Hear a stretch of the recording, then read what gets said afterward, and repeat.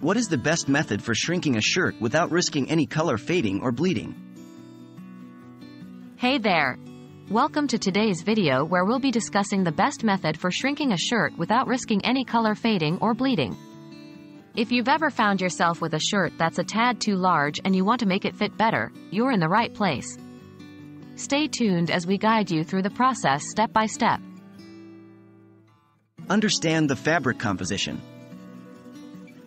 The first thing you need to do before attempting to shrink a shirt is to understand the fabric composition.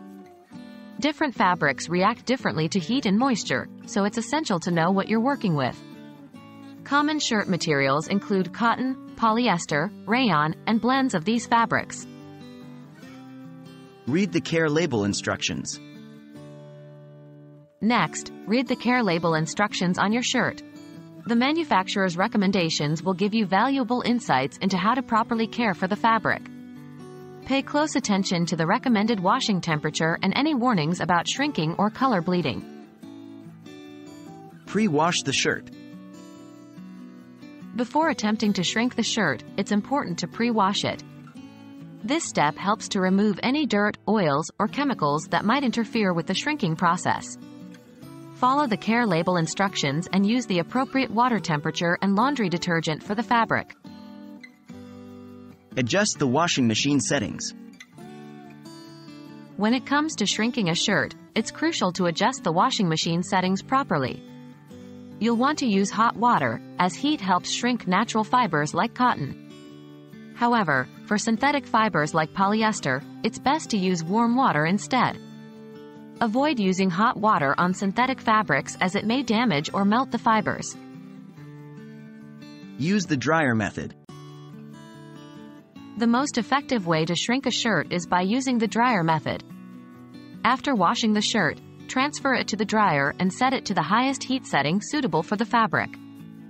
Place a clean, dry towel in the dryer with the shirt to help with the shrinking process.